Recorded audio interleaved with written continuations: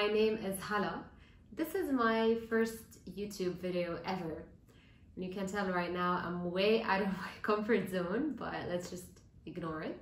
I am a teacher. I've been teaching for 4 years as a PYP teacher in different international schools. I know these 2 years have been crazy for all the teachers, and we were trying to use different models for teaching, whether face-to-face learning, distance learning, hybrid models, synchronous and asynchronous teaching. One of the challenges I've faced as a teacher is trying to find the most effective online tools that I can use in order to make teaching more fun, more engaging, more student-centered. A lot of teachers around the world are trying to figure out which online tool is the best for this activity, or which thinking routine can be used using which online tool.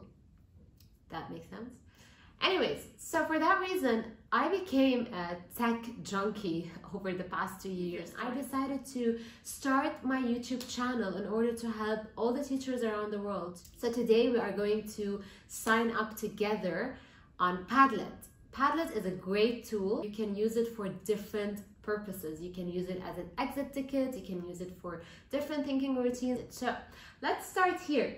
First of all, www.padlet.com. We write our emails, and then we write the password that we want. We click on I love this, I'm beautiful, and then we go in. Now you are signed into Padlet. You can choose either to pay or to sign up for free. Of course, we're gonna sign up for free because we're not gonna pay. Here you are, welcome to Padlet. So I'm going to take you on a little journey to see what you can do with the very simple options that you have. The first Padlet is already created for you. So we're gonna now try to see how we can use it and how we can customize it. The first thing you do is you go to the setting part. You can change the title, you can write, let's say we're gonna write here exit tickets. We are going to change the description into what was stuck with you today. So, at the end of the session, we do some exit tickets to assess their learning, or simply just for them to reflect on their own learning. Next, you can choose the wallpaper that you want. You have a lot of options that you can use. So we are going to pick donuts because I'm a foodie. You can choose for the author to display their name on the post so that you can know, but in this case, the kids need to sign in with their email so that you can see their names. You can also choose for them to see each other's post and comment on it, which is a great way or great strategy to give feedback. But you can also add reactions if you want them to like the post, put their thumbs up, thumbs down. That's a great way for them to be more engaged.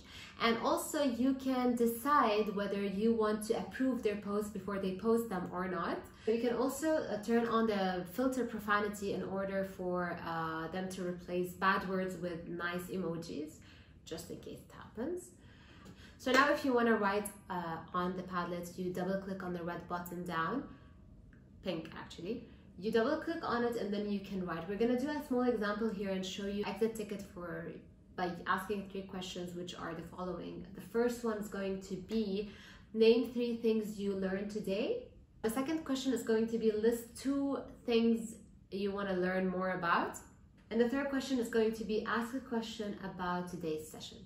That's it for the writing. Now for the sharing, how are you going to share this link with them, right? So if you are teaching in a class, if you're lucky and you're back to school, the kids can scan the QR code and you can put the QR code in the class for them to scan it on their iPads. But if you are unfortunately unlucky and you're teaching at home just like me, you can always send them the link on Teams or on Classroom, Google Classroom, or on Seesaw, or whatever tool or platform you are using.